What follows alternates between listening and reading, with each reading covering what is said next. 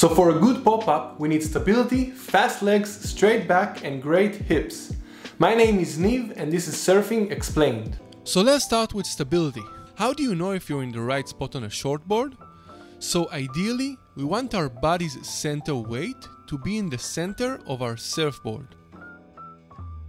Keep an eye on my tail and nose distance from the floor after I get on my board. It's the same.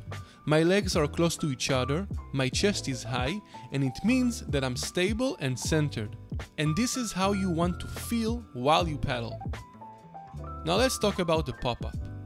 The pop-up process should take you no more than 1 second, and these are the things you have to remember while doing so. First, both legs are coming up at the same time, but the back leg is coming up by a split of a second earlier.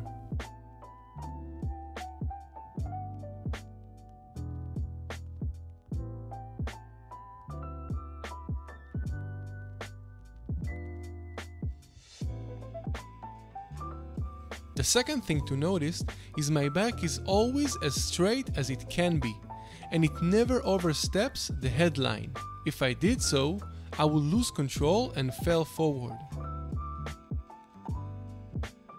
And now, when I stand on my front leg, I quickly turn my hips down the line, releasing my hands from the surfboard and remaining low with my knees bended and my face looking down the line.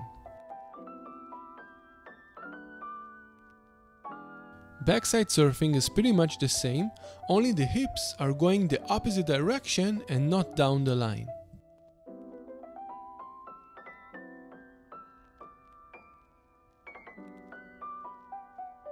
I hope I could help you, and thanks for watching.